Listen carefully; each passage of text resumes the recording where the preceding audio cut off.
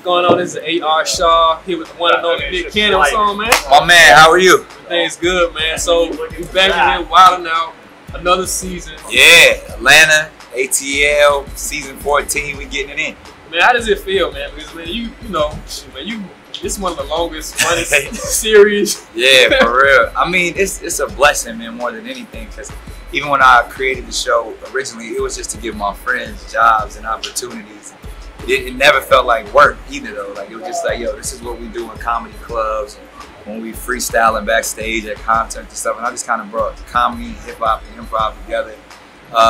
Growing up, watching stuff like In Living Color, Uptown Comedy Club, Def Jam, obviously. And I was just like, yo, what's that for this generation? And, you know, I didn't know what we would surpass, you know, all of that just based off of the amount of episodes. I mean, ultimately, by the time this is all said and done, it'll be over 300 episodes. Man, you like launched so many careers, man. Like just like the fact that you can like help so many people out. You got people on SNL, like you know what I'm saying? Like, nah, it's crazy, man. And I don't even like to take credit for it because I feel like I'm just providing a platform for, you know, these super talented people. If I can take credit for anything, it's just actually just paying attention to the streets and paying attention to what's buzzing. Like I see who's blowing up online. You know, I see who's the next rapper coming into the game or the next comedian that's killing the clubs. And then I just go meet them and talk to them and vibe them out. And then we put them in the gauntlet of our workshops. And if they rise to the top, then they on the show. Like who, like, I mean, there's so many talented comedians. Like, how do you know when like a guy or gal has like talent? I mean, it's really those workshops are more than anything. You get in those workshops and you're around everybody from DC Youngfly to Chico Bean to, you know, Justina, all of those people. And if they hold their own with them, they the best of the best, and they gonna definitely do it.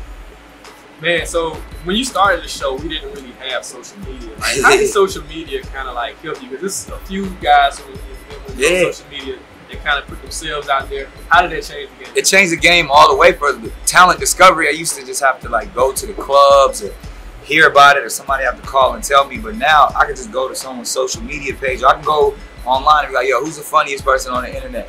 And then my inbox just gets swarmed of just like all of these people I should check out. So that process is easier. But then even like the topics and the things we talk about, because everything is so social media driven, that even when I'm creating the games and stuff, I'm thinking like, all right, is this gonna go viral? All right, well, is this a topic that aligns with what they're doing on this platform or that platform?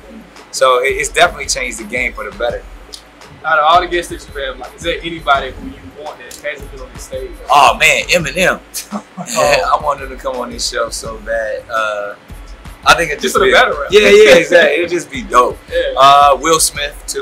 You know, yeah, we need Will. Yeah, those would probably be like the two dream cats that I would want to be on the show. Definitely. Yeah. I gotta switch a little bit, man. Yo, what you doing? 50 Cent too, because he be talking gang of shit. 50. Come on, that's your boy, man. Yeah. Get the strap. Get the strap. I gotta talk about some of the stuff, man. You stepped up for Nip, man. You was like, that was real powerful for you. Yeah, absolutely, man. I mean, and it's more than anything, we lost such a powerful spirit in our community. On still wanting to give enough time to the family and to all the fans to focus on him, but I mean, I think everybody's adopted the Marathon Continues concept. So, you know, I know we had some similar interests specifically in the space of health and wellness. So I'm gonna just keep that rocking and keep spreading that message. Yeah. You know, for you as an entrepreneur, I mean, like, you know, because he was emphasis on that entrepreneur. Like, for you, like, what advice you have? Like, you had put yourself into so many places. Like, how do you what's the key? You know what? I kind of been doing it from the gate. You know, I started off as a kid just hustling out here. So it's almost like you gotta keep cooking while the pot is hot. And if it makes a lot of sense, you just jump in. You know what I mean? So like I just have an entrepreneurial spirit, and the fact that it aligns up so much with entertainment. So whether it's producing, whether it's coming up with products, whether it's ownership in real estate, like it's a mentality that you birthed in, especially when you come up with nothing. You know what I mean? You want to get as much as you can. Yeah. You have a movie. Yeah, we got a bunch of movies. But the one I'm probably most excited about is She Boss. Myself, Chris Brown, Birdman, DC Youngfly, Cedric the Entertainer, Evan Ross. So many people. Man. It's a great cast, but it's about female basketball, so it's gonna be lit. Yeah. We had this thing called Motivation Mondays. Man. Yeah. You know, look in the camera, you kind of get people motivation. Motivating on dominating every level. That's model. But you can't just be any kind of model. You got to be a real model, not a role model, because a role is something you play. Be real at all times and model up. Rolling out was popping. It's your man Nick Cannon. You know we wilding out. Stay ready. Hey.